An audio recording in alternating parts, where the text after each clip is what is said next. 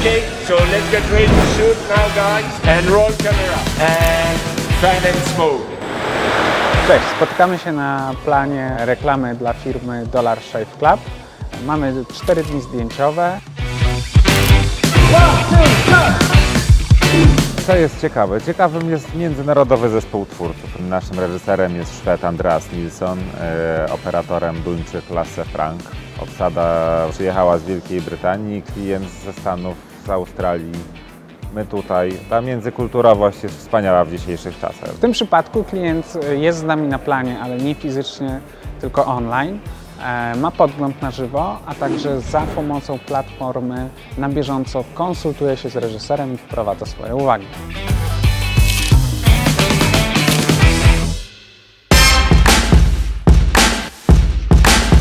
Znajdujemy się właśnie na hali zdjęciowej, gigantycznej. 1500 m2 zostało przearanżowane w jeden wielki set. Duża budowa podzielona na 9 mniejszych, każda zupełnie z innej bajki. Budujemy olbrzymie schody, budujemy piękną łazienkę z płyt marmurowych, budujemy aptekę, w której jest 5-metrowy regał, skala olbrzymia, super doświadczenie. And music.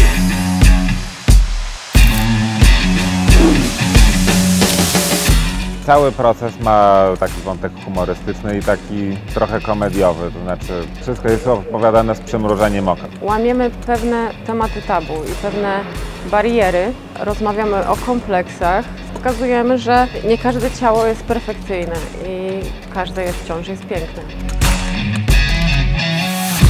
Okay, thank you.